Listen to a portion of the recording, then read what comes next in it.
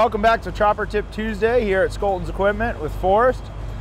Welcome to 2019. This will be kicking it off. We took a little break there for the holidays so everybody could focus on family, and now we're going to get back to work.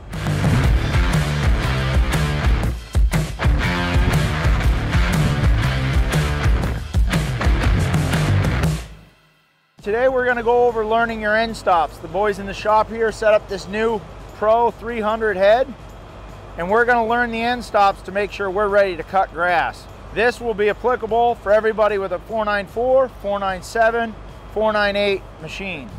So as you can see here, this Pro head has a built-in module. So once we've learned the end stops, the next time we hook up, the head will tell the machine what it is. But for now, it's never been learned. So we have to start from the beginning. All right, we're going to escape, start our cutter head.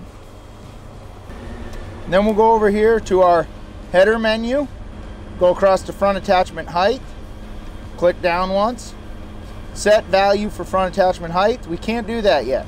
We have to go to learning the end stops. Hit OK. It is going to walk us through this. So we'll raise the front attachment. The trick to doing any of these procedures is to hold it until you are told to do a different motion. So now we're going to lower it. It's critical to do this on flat ground so you have proper calibration. Once again, we held it until it told us to switch functions. The reason it takes a little while once it gets all the way up is it's got to build up pressure to maximum pressure so it can calibrate the contour as well as height correctly. There you go. That's the correct message. Learning procedure successfully concluded. All right, now we have to do a 10-hour maintenance that just popped up, but as you can see, we can escape out and see that.